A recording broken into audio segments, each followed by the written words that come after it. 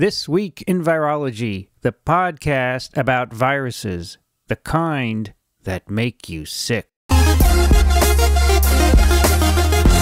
From Microbe TV, this is TWiV, This Week in Virology, a special episode recorded on September 26, 2023.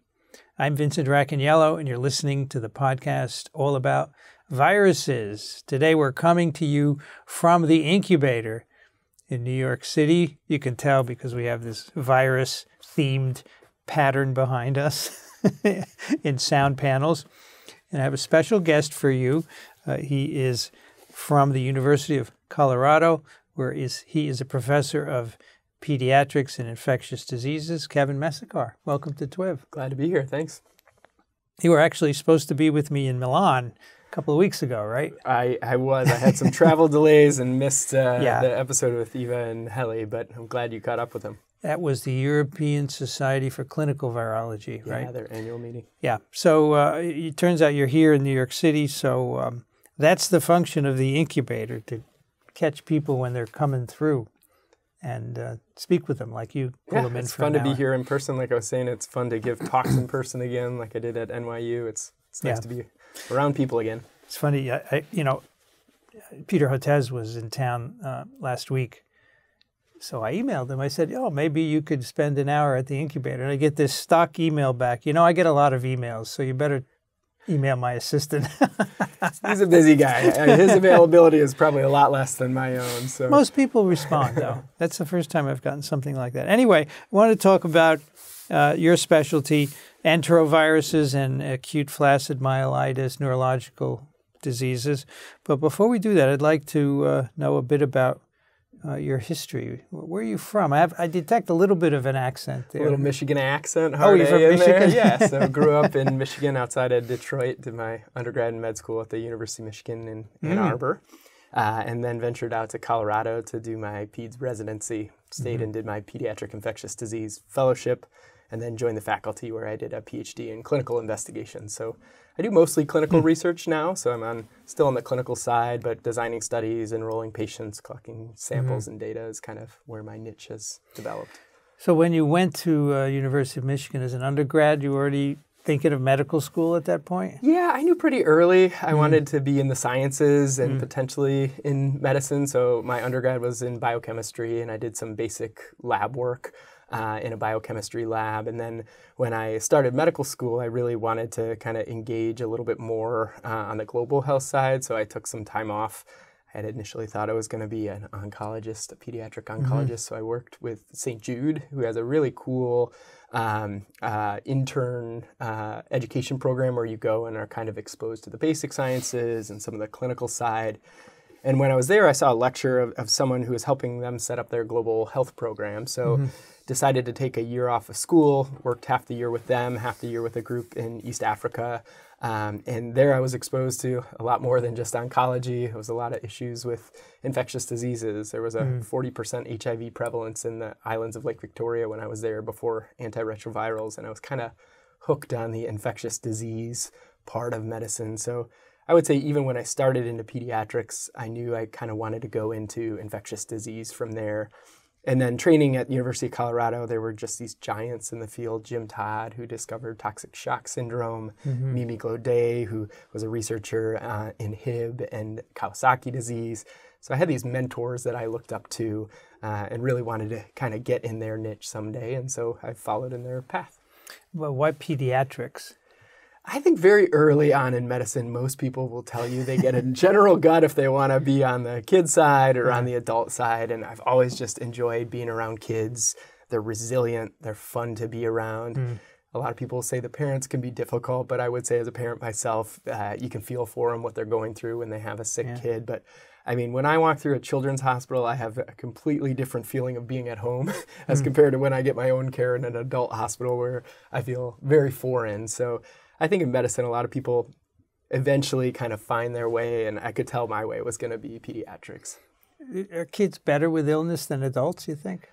I think just innately, when a kid feels better, they're ready to go. So you get them tuned up, you get them turned around, and they're like out the door. We always laugh, like in the ICU, once you get a tube out of a kid off the ventilator, they are like ready to sprint down the hallway, and the ICU is ready to put them back to the floor.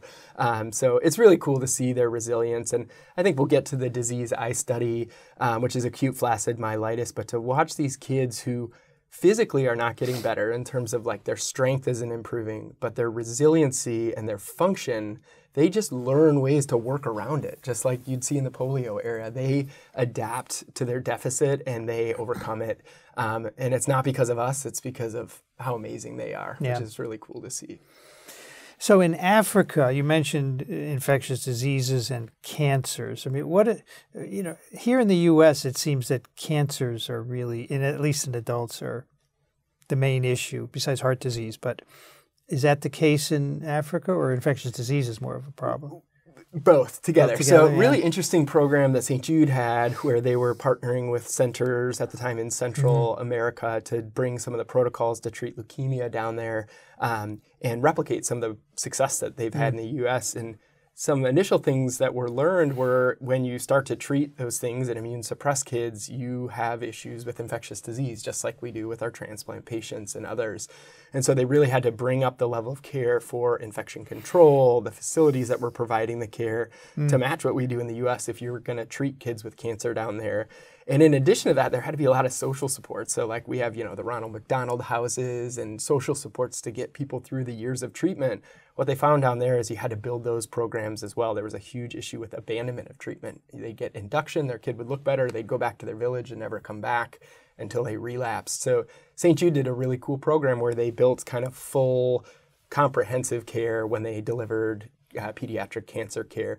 I think the places I was in Africa were a little too primitive as far as not having the resources to quite get to that level of care. That was more deworming, vaccination programs, and then delivery of HIV meds and care that was starting, and that was about a little under 20 years ago. So if you don't have a good health care structure, then you don't pick up cancers until it's very late. Right? Yeah, so late diagnosis was one issue, and then abandonment was the other big issue, and both were leading to kids treating or presenting very late to treatment where the drugs were no longer going to be as effective. Maybe a good idea for most medical students to spend some time in Africa, right, and learn something different. Yeah, I think you have to do it in a sustainable way where you work through the local infrastructure. You're working to build technology, talent there. I think the helicoptering in is probably not the right approach for our medical students and residents to do, but there are some really good sustainable programs like the St. Jude program that partners and trains with local docs, and you go and work with them and help build programs. I think that's the way to go in terms of global health. Yeah, that's the way we're looking now with infectious diseases. We used to go and grab samples and take them home, but now we're building local laboratories. It's so important to partner if you're doing any research in the global health setting, so that we're building resources there, we're sharing samples and data, we're sharing authorship. I think resource building is really the way to go in the global health realm. You need to utilize the people who are there. They're capable. You just have to teach them, right? Yep. And then you have a nice workforce that can get things done. Yeah, it can be a great partnership if it's done in the right way. All right, so let's talk about the things you work on. So as you know, I worked on polio most of my career. In 2014, we got interested in enterovirus D68 because, as you know, there was an outbreak in your state, right? So why don't you give us a little history of that? What were you doing at the time, and what happened in 2014? Yeah, so it was a really interesting story. So I was a pediatric infectious disease fellow. I was interested in central nervous system infections. I was working with some CDC's mentors in the arboviral disease branch. And I had a study up and running that I was enrolling kids that we suspected had a central nervous system infection. So kids who got a spinal tap and had cells in it. We would collect spinal fluid from them. Interestingly, during my fellowship, I saw a little report come out from AAN, the neurology meeting in 2012, that some colleagues, Keith Van Haren and Carol Glazer in California, had noticed a little cluster of kids with polio-like disease. And they had put out a report that I think in 2 of 6 they had found a not common virus at the time, enterovirus D68. And No one really knew exactly what was going on there, but it was important that they reported it because we heard about it. Then in 2014, I had just come out of fellowship. I actually did hospital medicine too, meaning I took care of general kids up on the pediatric floors, and they kind of start you out when things are slow, and I was ready to kind of get my wheels going and get used to being up on the wards when all of a sudden it was busy as get out. And it was during a season when we shouldn't be busy. RSV's not there yet, flu's not there yet, and we were packed in our ERs and our floors and our ICUs were all these wheezing kids in a season that we usually don't see that much respiratory disease. And then there were some colleagues at Kansas City and Chicago who had shared some samples with the CDC noting the same thing. And when they sequenced the rhino enteropositives, they happened to be this same virus, enterovirus D68. We sequenced some of ours and likewise knew we were in the midst of an enterovirus D68 outbreak. And when I talked to Carol Glazer, the woman who ran the California Encephalitis Project, excellent clinician, epidemiologist, she said, when I saw you guys had an EV68 outbreak, I was just waiting for it. I was waiting to hear, are we going to see more of these polio-like cases? And slowly, we started to get a trickle of kids that were coming into my study. So I was going to the bedside to enroll them into a research study to collect samples and data to improve our diagnostics for CNS infections. But these weren't like the kids I had been enrolling for the past 5 years. These weren't kids with meningitis. These weren't kids who were seizing or confused with encephalitis. They were sitting there unable to move an arm or a leg. And when we went down with our neuroradiologist and looked at their MRI scans, they were pulling out old textbooks and looking up pictures, the very few there were, of polio and it would look what it looked like on MRI. And they basically said this looks identical to what polio and in some cases of West Nile look like in the spinal cord. So I would say right away we had a clinical hunch or suspicion based on the work done in California, based on the clinical pattern, that the two were related. So we called our state health department. Our state health department helped us reach out to CDC. CDC sent EIS team, the Emergency or Epidemic Intelligence Service. And one of those people who came out happened to be a neuroepidemiologist, so a neurologist that was working to train in epidemiology.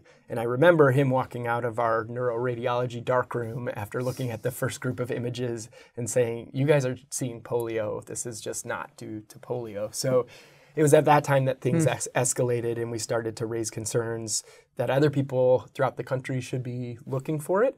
And indeed, other places started to report it after that time. But we were fortunate, and it speaks to kind of preparedness in terms of clinical research, that we had a study open. We were consenting these patients. We were collecting samples. We were collecting data. So we had one of the only kind of consented sample sets to investigate the cause of this. So I would say chance favors the prepared mind in that respect. And as far as like research funding and clinical research goes, it's really important that we have these type of cohort studies out there to capture things as they emerge.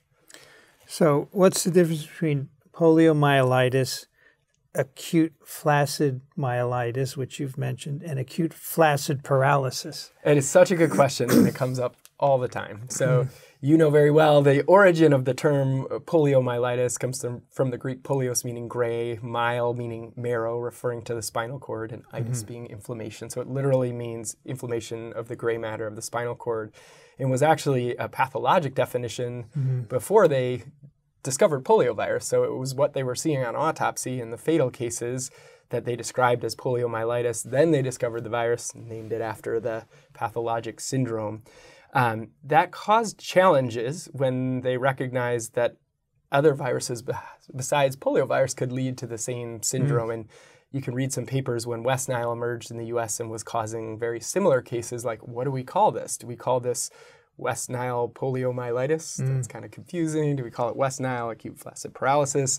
And so that was already in the literature as like this terminology quandary, because you have this term that's kind of tied to this virus, but other viruses can cause it.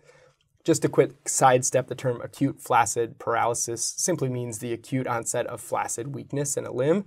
That's meant to be a really sensitive case definition by the polio eradication campaign to catch cases. We know a lot of things can lead to that, but under that umbrella, we should catch cases of polio if we're testing appropriately. So that's kind of the big overarching term. Poliomyelitis would be under that. And interestingly, when we started to see our outbreak, there were already people well-versed in this field that knew this was going to be an issue with terminology. And one of them was Ben Greenberg, a neurologist in Texas. And I remember jumping on a phone call after the initial reports went out, and we were going to kind of come up with a plan of how to respond to this. And we spent the first hour and a half of this phone call with like 50 people on it, debating the term to use. And I, at the time, was like, why are we all wasting our time? We need to be, acting and doing things. And now looking back, I see just how important it was to kind of rename things and recategorize things, to kind of separate from the term that was linked to poliovirus, and to also update it to bring us into the era of the MRI, where we don't have to go to autopsy to see what's going on in the spinal cord. Okay.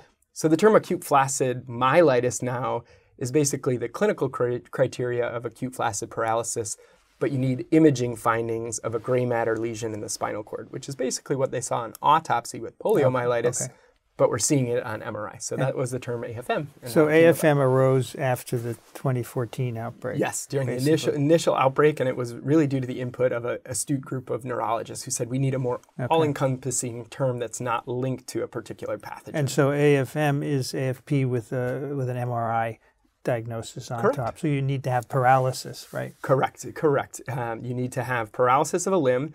There are some issues with it, right? An epi case definition is meant to be black and white, so we have something to count.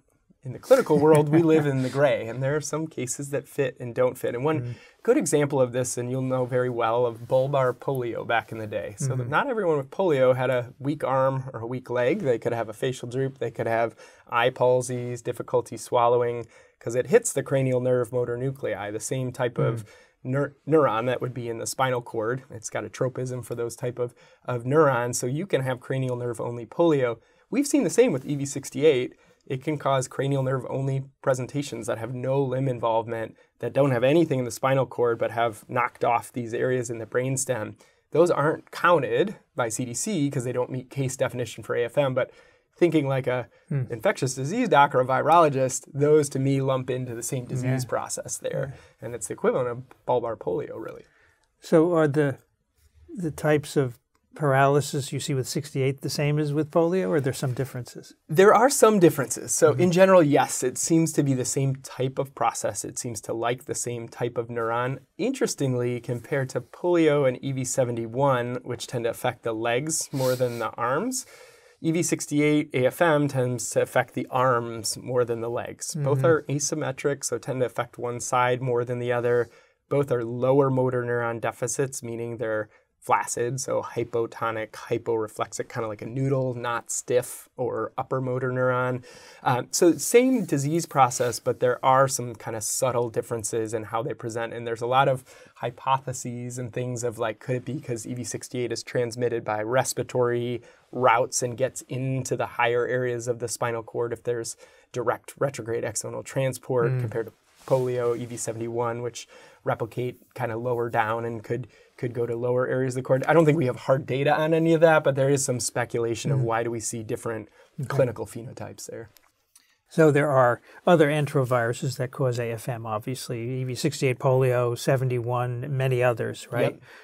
What else can cause AFM? Are there non-infectious causes? So yes, there are mimickers that would meet case definition. If you actually confirmed a diagnosis, the CDC would exclude them because they have an alternate etiology. But there are some antibody-associated conditions.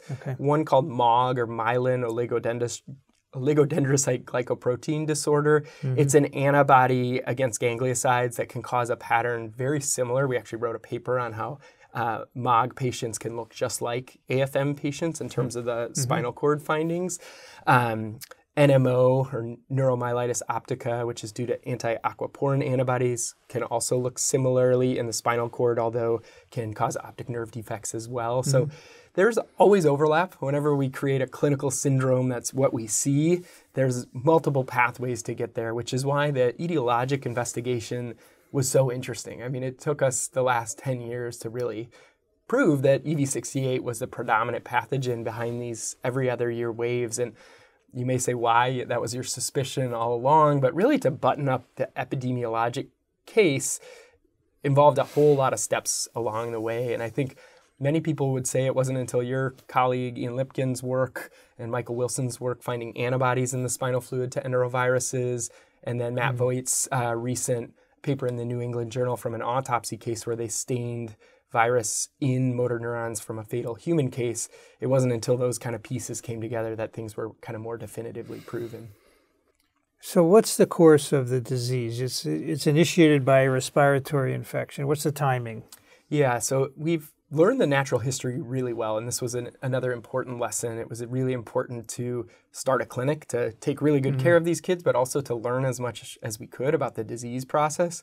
And when we put the data together, around 90% of them would have a febrile prodrome, so a febrile illness. Most of them had respiratory symptoms, so runny nose, cough, sore throat, difficulty breathing. Few were actually sick enough to be hospitalized. Most just had cold symptoms. We had a couple kids with like asthma attacks that had to go in the hospital.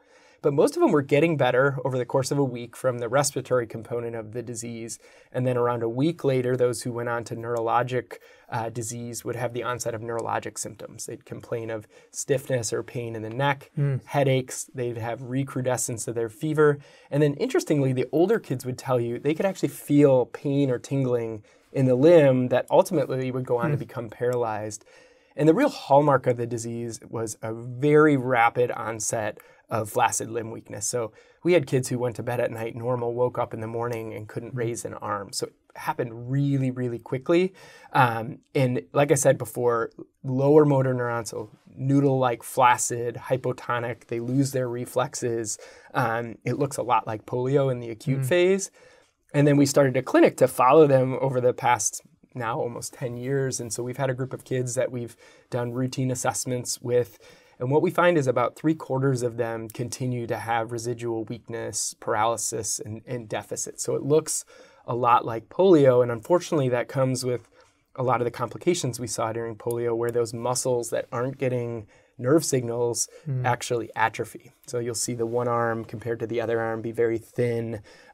We see the spine actually developing scoliosis because the muscles on each side are pulling asymmetrically, and that's well described in polio. We see bone density go down. So we've learned a lot by following these kids over time. And I think the most heartbreaking part is in the muscles that don't get innervation, they really lose muscle and continue to have disability. That being said, we are in the modern era of like incredible medicine and science, and there are some really innovative things happening. First and foremost, I wouldn't discount just routine rehabilitation care. The rehab doctors, PT, OT, speech therapists that work with these kids to strengthen their remaining muscles is probably the most effective therapy. But there also are some surgeons who are doing really cool things. They're taking functioning nerves like intercostal nerves and splitting off, it's kind of like an electrician, splitting off a portion of a functioning nerve and plugging them into denervated muscle groups and getting some return of function, not full function by any means, but starting to try to maximize functional outcomes in these kids, things that we couldn't do back in the polio era. So the time course sounds very much like polio. There's a 7-ish to 10-day minor illness, febrile, nonspecific syndromes, and then a fraction of the patients go on to get CNS. And for polio, it's 1 in 100, 1 in a few hundred, depending on the serotype. What's the fraction for EVD68? Or we have no idea. So I would be lying if I told you. I can tell you my guess. So it's really interesting to read this, and I think it gets at this question of why some years do you see more AFM with EV68, why some less, why with some strains of polio virus do you see more commonly the paralytic outcome versus others. From what I read, I get the same numbers that you do for polio. EV71 marches up to like 1 in 10,000 or so, and then EVD70, the other one in the tropics that causes hemorrhagic conjunctivitis, and that probably 1 in 50,000 or so. We don't have numbers for EV68 because we don't have the denominator. So we don't have a clinical test for it. I would guess, based on the burden of disease we see, it's like 1 in the 100,000 type range. We see a whole lot of respiratory disease, and you know very well the seroprevalence data, which has its issues with cross-reactivity and such, but it would suggest a vast majority of people have some type of immunity to EV68. Whether that means exposure or not is a different question, but there's probably a lot more EV68 out there than we realize. And I think that part of things often gets misconstrued. People say, oh my God, EV68, it's this horrible rare virus that this kid got that got paralyzed. The way I think of it is it's this really common virus that most people get, and very few people get the rare neurologic complication of AFM. And we're trying to understand that part of things better. Why do those kids go on to that presentation? EV68 was originally isolated in California, right, in the 60s. Yep, Scheibel. We didn't see any AFM until 2012, I guess, Yep. and then 2014. Why is that? I know. So there's a lot of controversy in this area. It could just be a numbers game. There wasn't enough out there to connect the dots of the rare cases. I have a theory about these cases of Hopkins syndrome that you'll read about in the literature, which was like a wheezing. It was always described clinically as like a wheezing asthma-like illness followed by paralysis. We didn't have testing back then. You know, EV68 is tough to culture. It takes different conditions and cooler temperatures and acidic environment or non-acidic environment. I suspect that those could be a respiratory enterovirus, whether EV68 or other, that we hadn't put the pieces together yet. There was kind of early work, as you saw, in vitro, where people had difficulty culturing EV68 in some neuronal cell lines, but others, and Amy and others, have been able to do so. So I don't think we know the answer to kind of what changed from when it started in the 1960s to why we're seeing more AFM now. I will say I do think we're seeing just more disease due to it in general, so it may just be a numbers game. Reminds me of polio, which before 1900 was just a case here and there, sporadic, and then suddenly the epidemiology changed and became epidemic. Yep. And that's because we improved sanitation and delayed infection. And so I'm thinking there must be a similar reason for 68 that we just don't know about. Right? Yeah, enteroviruses are really interesting. There's a lot that we can't explain. Enterovirus 71, we have it in the US, we have it in Europe, but why doesn't it do there what it does in the Asian Pacific area, where every few years it causes massive outbreaks, millions of people with hand, foot, mouth disease, brainstem encephalitis cases, AFM cases, but it hung on and kind of took foothold for endemicity there, but just kind of causes sporadic stuff elsewhere. It's really interesting. I wish we had better. That's why they have a vaccine for age, because there's so many cases of 71, right? Yeah, and to real quick connect those two pieces, the first point you make, I think, is a really good one. We know since polio, but now with EV71 for sure, enteroviruses are vaccine-preventable diseases. We can create effective vaccines against them. And to connect the second point, and this was a question you asked me at ESCV, why go after vaccines for EV68? And to me, it's not because we're going to deploy them right away. It's because as far as preparedness, when we talk about preparedness, it's being prepared for, we don't know which direction it's going to head. We were pleasantly surprised in 2022. We saw a lot of EV68 respiratory disease and not a lot of AFM for the first time. It kind of decoupled.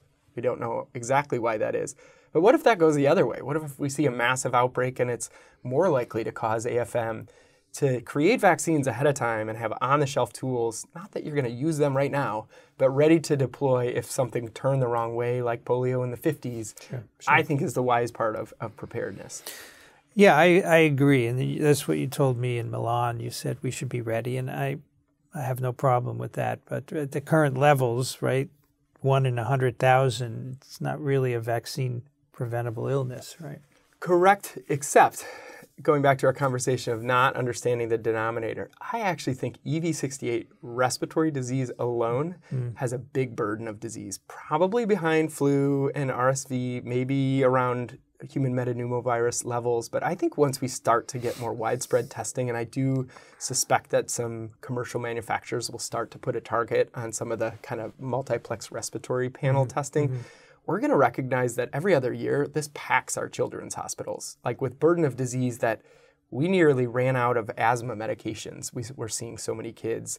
We have trouble, staffing up for it. So if you're starting to see that level of strain on the system and you have a vaccine to prevent it, that may be the instigation right there, even without the neurologic disease. So I do think we need better data on burden of disease. So right now we don't test for 68. Is that you can, right? We have a PCR set of primers that we use behind the scenes, but commercially most platforms can give you the enterovirus, rhinovirus combined target. As you know, they're really closely genetically related, so it can't tell you which of those it is.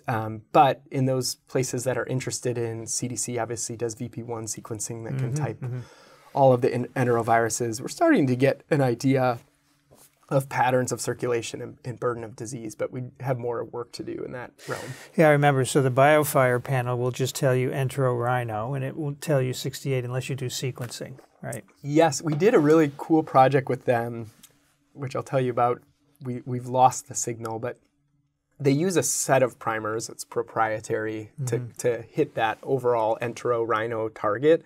And we actually took a subset of samples that we knew were EV68 positive versus other rhino and enteros, and they applied machine learning to look at the melt curves of the primer sets, and with about 90% sensitivity and specificity, they could call which samples were EV68 or not. And it was enough that we could look at kind of patterns of it spreading across the country, and we used it for an early warning system in 2018 when we saw it come back. Unfortunately, because it's a multiplex PCR panel, when they added the SARS-CoV-2 target for RPP 2.1 or whatever it was, they lost that signal. So we can't track that anymore. Okay. But it just taught me how amazing it would be to have better diagnostics to know when this virus is showing up.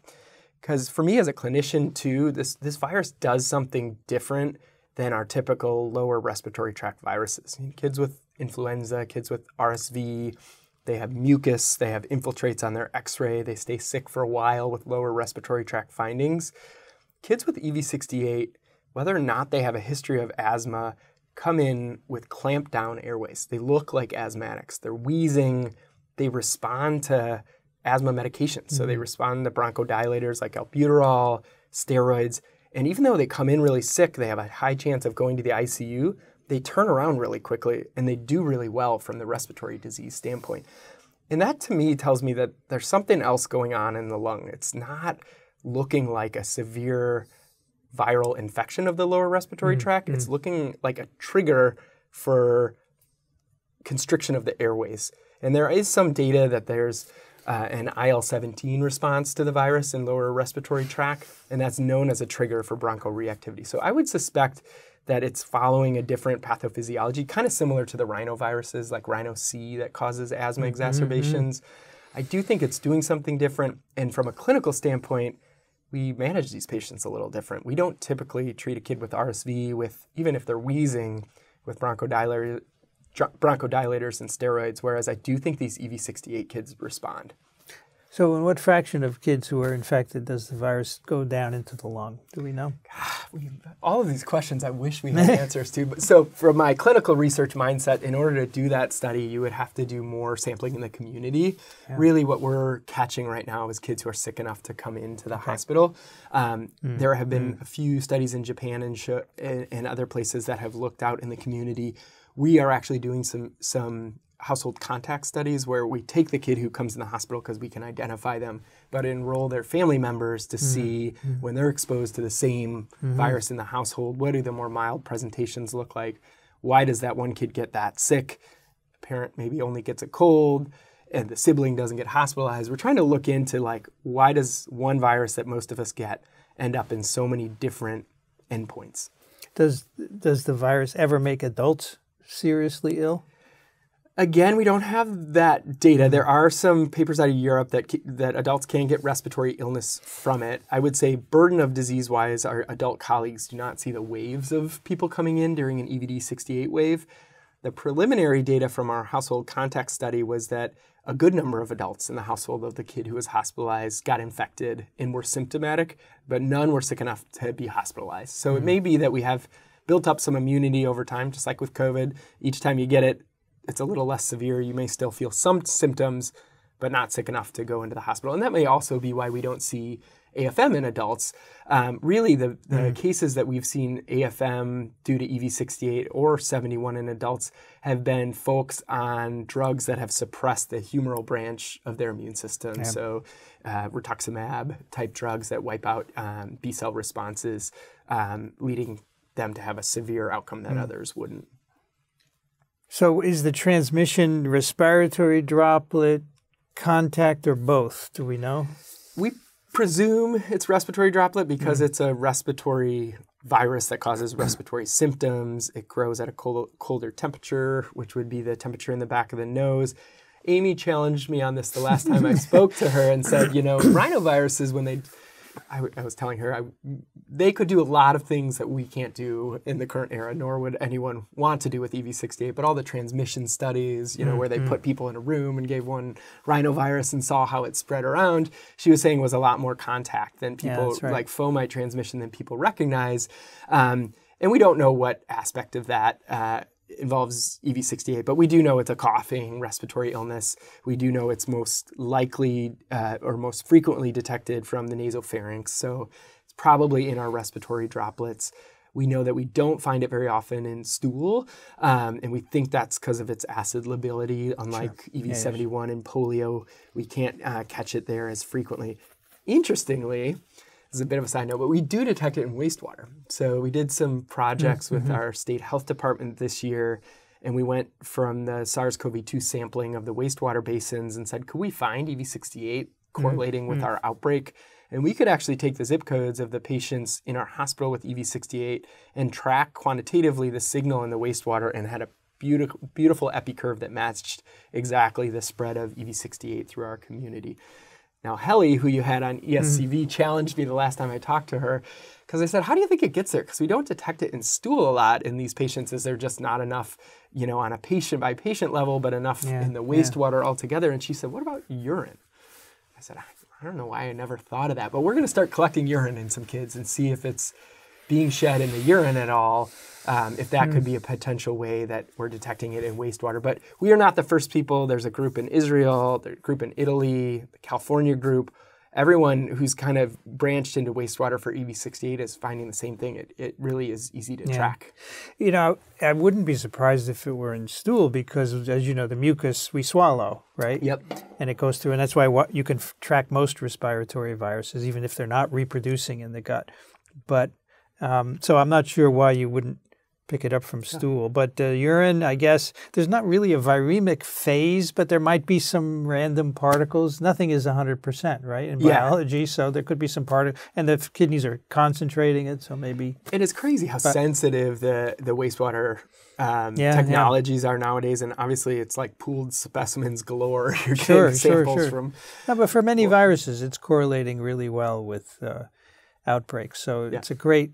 I mean, as Laurie Garrett told me once, it's been around for ages, but really came into its own during COVID, and now everybody. And it started with polio too, so this is kind of coming full circle to apply it back to enteroviruses again. But So the reason I asked about contact versus droplet is because we thought for COVID it might be contact, and it looks like it's not very much. It's mostly droplet. Rhinoviruses seem to have a major contact component. You can do challenge experiments where people play cards, and that's how they transmitted it. And during COVID, the biofire, if you looked at the data, the rhinos kept circulating, even with masking and everything. So maybe there are other ways. Maybe transmission by contact is really big for that one.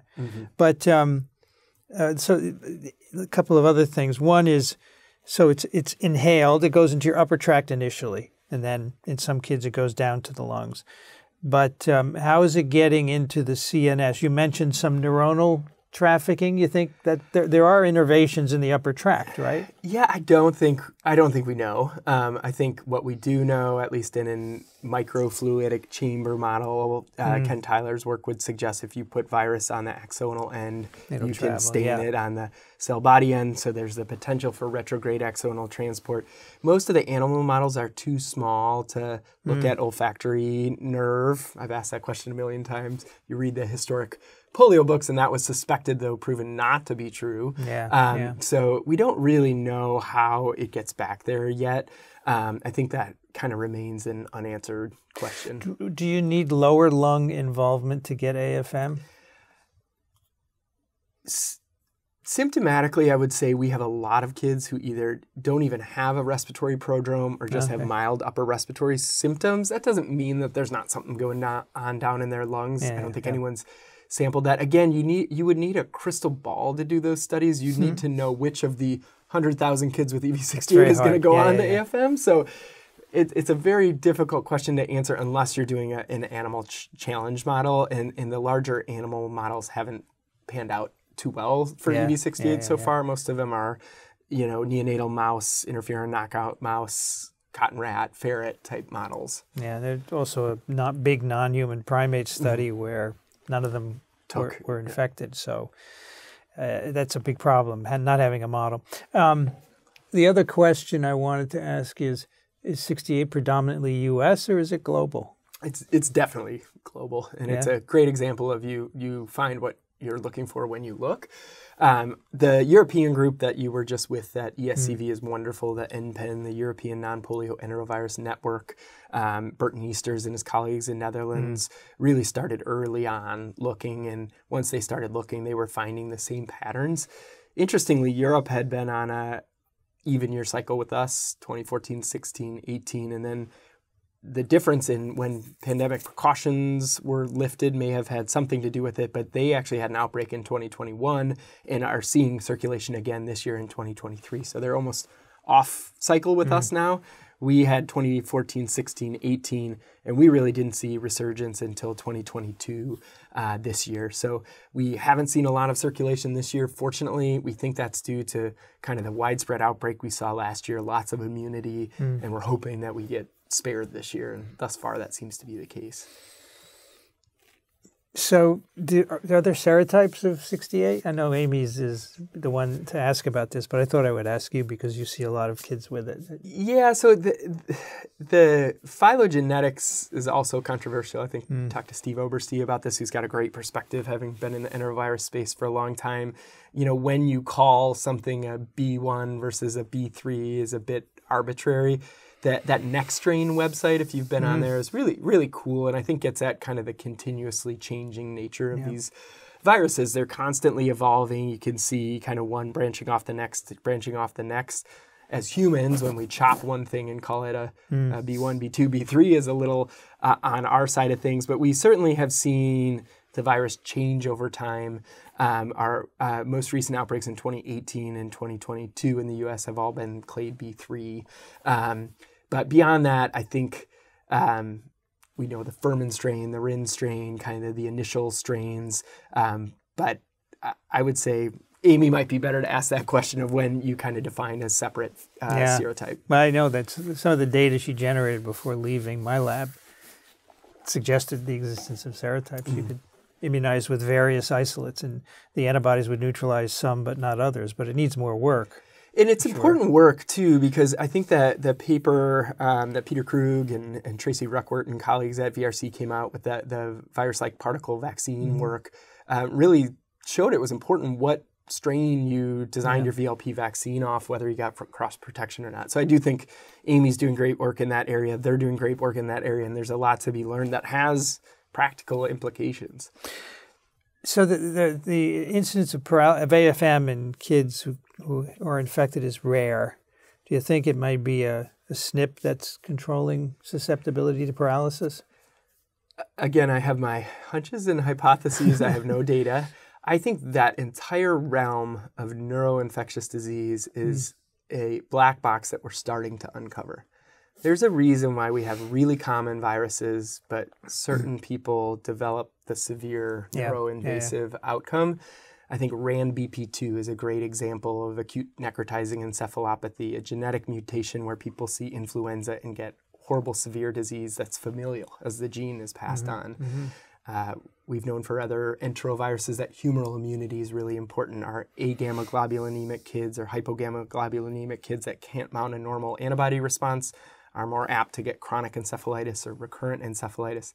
I don't know if you saw the paper that just came out, fascinating work on West Nile encephalitis, finding anti-interferon antibodies pre-existing in severe encephalitis cases. So I think that piece of the picture is clearly at play in some way or another with AFM, but we don't have the answer yet. And there are people working really hard on the host side of things, because I don't think we've, and you can correct me if I'm wrong, we've never been able to answer that for polio, right? We don't know why. I mean, I saw there's a group in Aarhus in Denmark, right, who looked at people who had poliomyelitis and looked for, they did GWAS and looked for SNPs.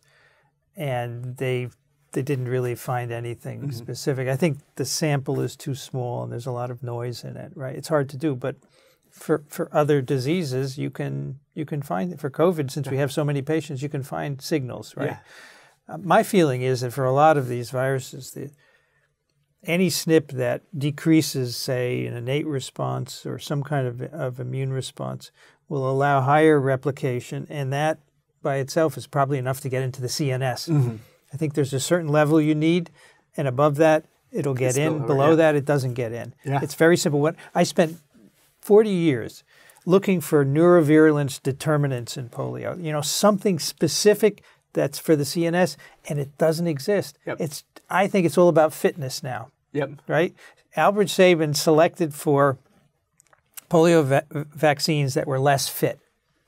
And that's why they don't make as strong a viremia and they don't get into the CNS. And when they revert, they become more fit. They multiply at the higher levels in the blood, and you get vaccine-associated paralysis. That's what I've So would come your to think. suspicion then be extrapolating to EV68 being around since the 1960s, but seeing more of the clinical presentation of neurologic disease, that we're just seeing a more fit virus, that you're getting higher levels and more likely to go to the CNS? Well, I'm not sure if it's the virus or it has to do with population immunity. Yep.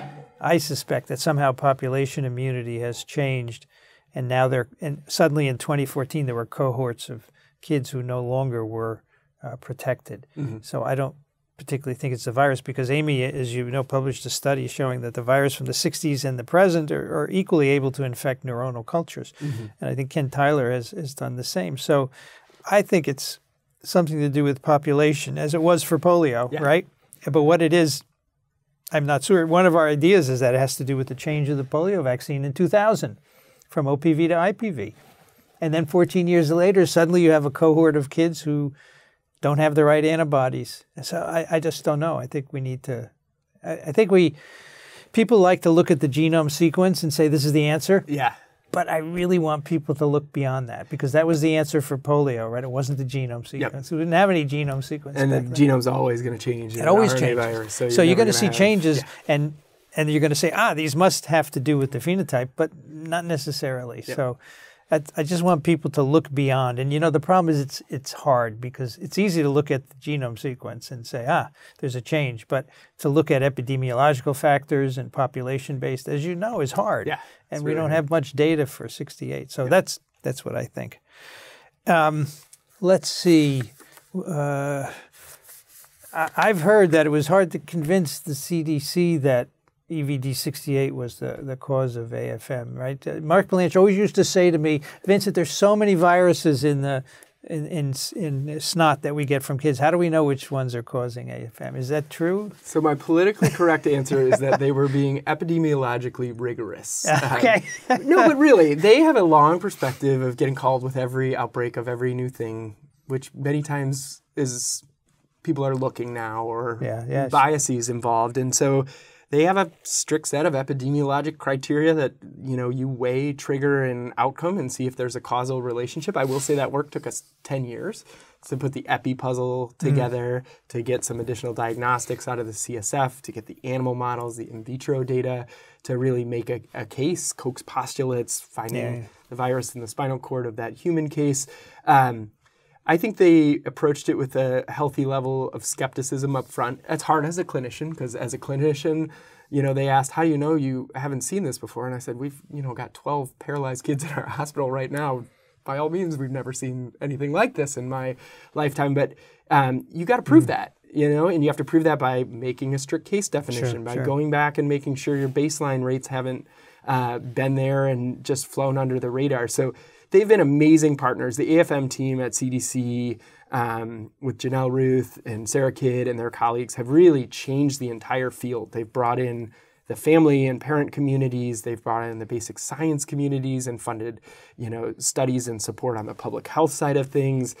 There's this AFM working group that Amy attends, run by Carlos Pardo, who's a child neurologist, that once a month, everyone gets on a phone call, researchers, clinicians, parents, CDC, European colleagues, and we all discuss what's going on the research side. What are we seeing clinically? We published papers together in the Lancet on how to manage these kids and better diagnose things. It has really been like the joy of my career, the people I've gotten to work with on this, because it's not people trying to commercialize anything or like with ulterior motives. It's people trying to help families with kids that are paralyzed that have no answers. And when you have altruistic people working with the right intention and a collegial atmosphere, it is fun to do science. I never thought, going back to my initial story, research was going to be a big part of my career. I thought I'd be a clinician. I love taking care of kids. And this really has motivated this aspect of my career that now is the majority of what I do, and I totally love it. And it's because of the people I get to work with and the families I get to work with and the kids I get to work with. So there are other viruses that cause neurologic infections. You're interested in some of those, and some of them have been causing outbreaks lately. There was an outbreak of Echo 11 recently in Europe. Have you paid attention to that? Yeah, so we've been watching that really closely. And again, this speaks to the importance of kind of communication between one part of the world and the other. One virus is one plane flight away to coming somewhere else. We've always seen neonatal enterovirus sepsis cases. They tend to occur when a mom gets an illness late in the third trimester. The thinking is she gets infected, doesn't have time to create an antibody response to pass transplacentally to protect her baby. So the baby gets infected by virus after birth, doesn't have mom's antibody, and gets kind of overrun. And we can see hepatitis, encephalitis, myocarditis, DIC, and the mortality rates are really high. Interestingly, during the pandemic, we didn't see circulation of a lot of our non-polio enterovirus, and we hardly saw any neonatal sepsis cases. So just like we were kind of holding on the edge of our seat for EV68, we've been watching when is neonatal enterovirus sepsis going to return. And we started to hear reports first from our European colleagues in Italy and France with this Echo 11 outbreak in neonates causing fulminant hepatitis, liver failure, and a high mortality rate. And it's been described to do that before, but definitely like clustering with a large number of cases in those areas. So that had us on edge. And then Catherine Moore, who's a wonderful virologist in Wales, also reported Coxsackie B myocarditis cases. Again, severe presentation in neonates, heart inflammation, high mortality rate. And we really just weren't seeing it at the time, even when I was at ESCV. And I kind of came back, sent some emails to some colleagues. David Kimberlin, who's a big clinical researcher in PEDS ID, has a large multi-center study out there to capture these cases and collect samples and data. And we just really started to see a trickle of cases in the U.S. So now we are seeing the kind of return to neonatal enterovirus sepsis cases. To me, they're looking a little bit more like the Coxsackie cases than the Echo 11 cases. And we'll have to see what direction it's heading. I would say we're still at the kind of early end of things, but there is a lot of chatter in the pediatric infectious disease community of who's seeing cases and what to do about them. And one of the major gaps in the field, and it's really more for these kids than the AFM kids, because I would say the AFM kids are presenting late. We have trouble even finding virus there. So many would say that the virus has kind of done what it's going to do by the time they're clinically presenting, and the role for antivirals may be limited in an AFM case. Neonatal sepsis babies are crawling with virus. So you can detect enterovirus in their CSF, in their blood, in their stool, wherever you test at high levels, low CT values. And we have no FDA-approved anti-enteroviral drugs. As you know, pleconazole is no longer available. And pocapavir, which is the only other drug that's out there, and this is a non-FDA approved indication, is being made available by the company on compassionate use. But that's really the only drug we have out there to treat these kids with a virus that's kind of overrunning their system. So I was talking with Helly and Eva and others at ESCV that we really need to ramp up our anti-enteroviral drug options and find better ways to study them, because all of the trials in the past have really struggled to enroll kids enough to get good data to see if they're working or not. It's hard. So I think we need another approach. If the diseases are so rare, it's hard to do, right? And it has to be networked. And maybe it's not just in the U.S. too. It's U.S. and Europe. And we really start to set up global trials, because they're rare diseases, but they're horrible diseases. And they profoundly impact, if not cause high mortality in infants that haven't even got the chance to start life. Well, you probably know this study. People who are immunosuppressed and get OPV, they shed for a long time. So there was a patient in the UK who was treated for COVID with remdesivir, and that seems to have taken care of his chronic polio infection. Interesting. And so it may be that remdesivir would work against other enteroviruses, right? Interesting. So it's worth looking at. Well, it's interesting, too, that I think kind of our only chance of getting enterovirus drugs happens to be drugs that are developed for those patients that you're talking about to try to eradicate carriage of OPV, and drugs like rupintravir and V4707, which are derived for that purpose, can be repurposed if they have activity against other enteroviruses. So yeah, it's interesting how the worlds keep coming back to each other. It shouldn't be a problem to develop a pan-enterovirus drug. It's just a matter of who can you get interested. And if there's a small commercial market, then that's going to be hard. But you have CEPI and READY, which are nonprofits that could do this, and it would be worthwhile for them to get interested. Because, as you say, we should have an antiviral, because it's not too, when a child that presents with neonatal sepsis, it's not too late to treat it, right? No, and I think that would be the real indication where you're in that phase of active viral replication that you need to shut down virus. Yep. Whereas the AFM cases, you may say, are further along, and maybe you need immune modulation, maybe monoclonal antibody in a mouse model can at least stop progression, but I'm not so sure that timeline in humans is going to be fast enough to I mean, in a mouse, everything is accelerated, right? So, and you can give virus and then give treatment right away, whereas a human, it takes by the time you see a human, the virus is most likely very, very much gone, and so a monoclonal wouldn't be... Well, there are those great trials with gamma globulin in polio where they would give it preemptively in a community that polio was about to spread, and they could prevent it. But in those patients that had aseptic meningitis that hadn't yet progressed to paralytic disease, it didn't do anything. It was too late already. Yeah. So I think that's a signal that you would really need to use it early. So what is the global burden of enteroviruses? Give us some kind of sense.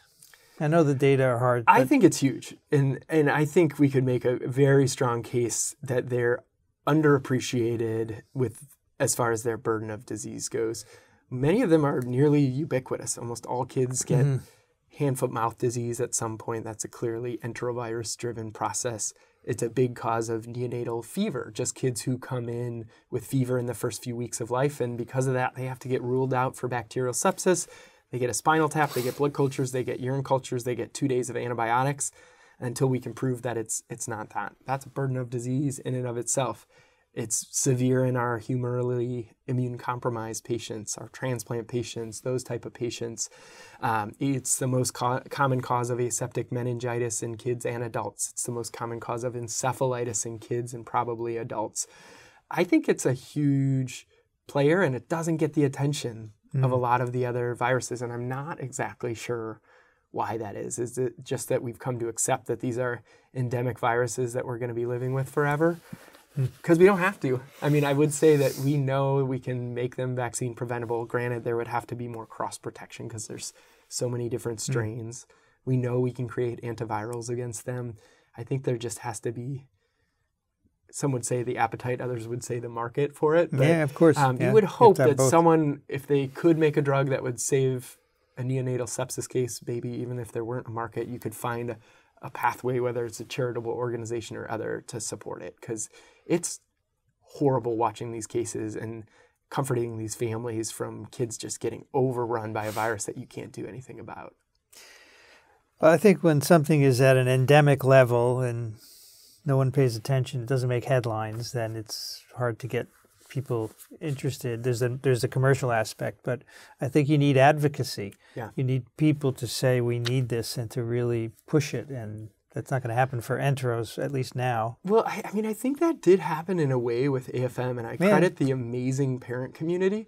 So there were the parents from 2014, and many of them got together on social media. They created Facebook groups. They actually created a 501c3 to support other families going through it. And when they watched the outbreak in 2016 and then the outbreak in 2018, a big group of them went to Washington, D.C. and advocated with their representatives and their senators that more resources were put towards it. And I think that was part of the push behind how we got the AFM natural history study, the 36-center, $10 million study to get better samples and data there. I think you see Fauci write an editorial about AFM all of a sudden, and there was some push behind it, kind of climbing up the list of priorities at NIH. But I agree. I think sometimes you have to call out the endemic stuff too and say, yeah, it's been around forever, but why do we have to continue to see morbidity and mortality due to it. So there is a lot of exciting stuff happening in the field, which is really great. There's a lot of great basic science research going on. There's a lot going on at NIH and CDC, so I don't want to be a pessimist. There's a lot of good work happening in the area, but I think in order to get to a clinically applicable product, we need a commercial push somewhere to get it there. So in 2023, have there been cases of AFM anywhere associated with D68? So 2023, not as far as I know. The last, the CDC kind of reported to our AFM working group that there were kind of baseline levels of AFM. We see AFM every year due to whatever cause, and that we had not detected EV68 from any of the cases this year. I think it's something we need to keep doing surveillance on. We need to keep doing testing on. I would love to see Ian Lipkin or Michael Wilson's work with intrathecal antibody testing come to fruition, because I do think there's a lot of cases that by the time they present, we can't even find it in the nasopharynx. But just like we do with West Nile looking for CSF IgM, we could detect antibodies there as a kind of footprint of the virus having been in the central nervous system. So I do think there's work to do to better investigate those cases. But I'm just hoping the short attention span of the scientific funding world doesn't give up on AFM in terms of directing resources away. We've had some quiet years. That's fantastic. I think every researcher's dream is that their disease goes away and they don't have to study it anymore.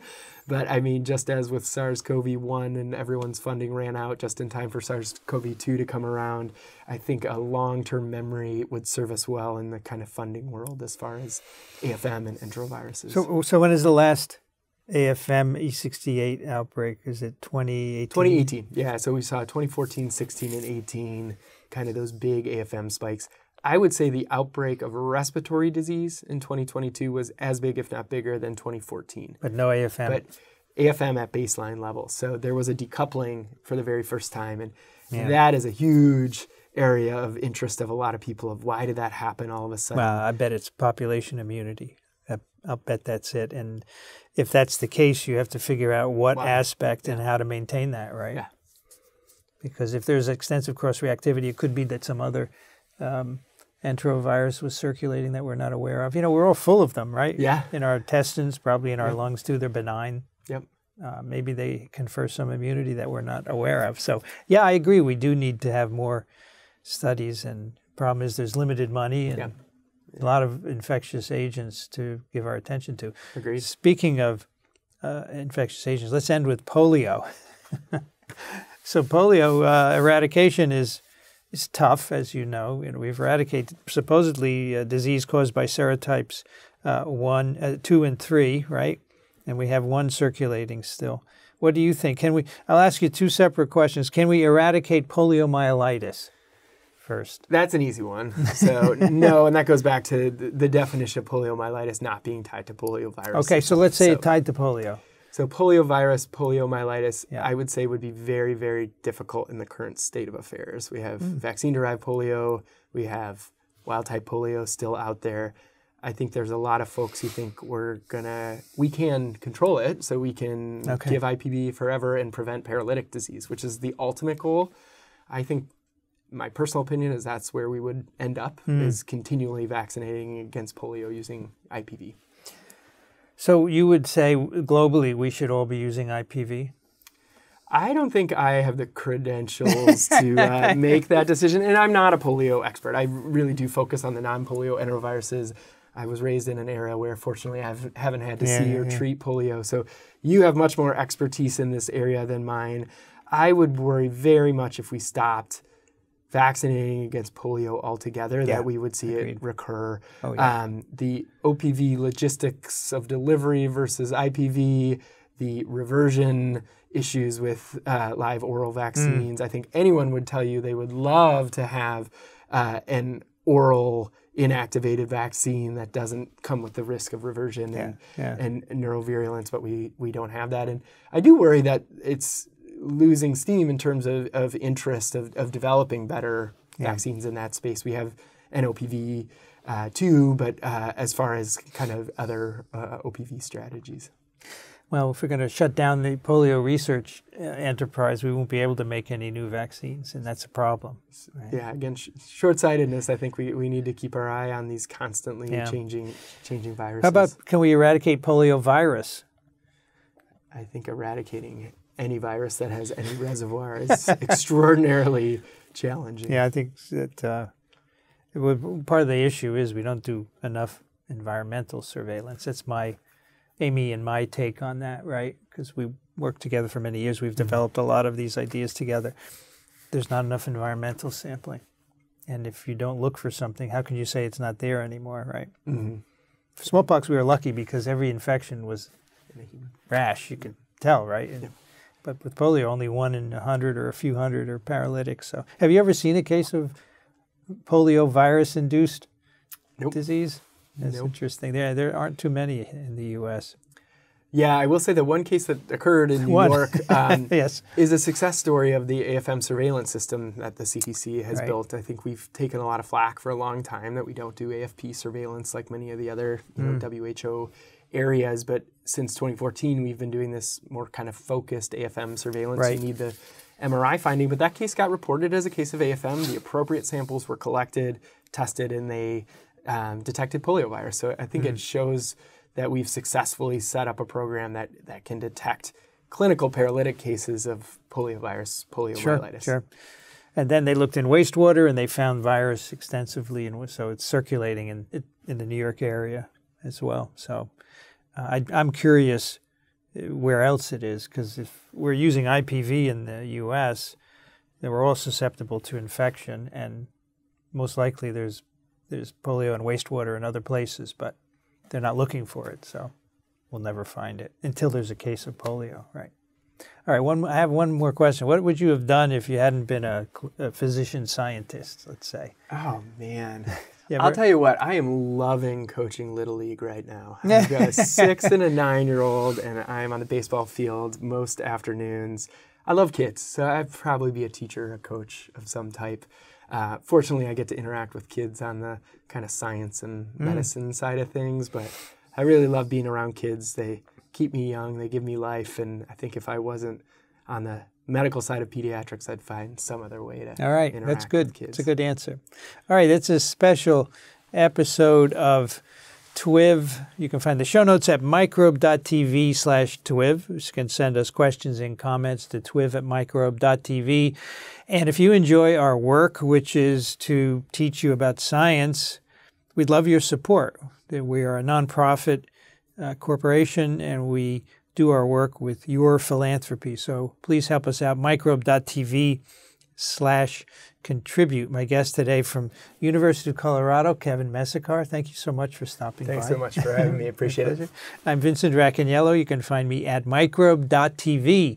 I'd like to thank the American Society for Virology, the American Society for Microbiology for their support of TWiV, Ronald Jenkins for the music, and Jolene for the timestamps.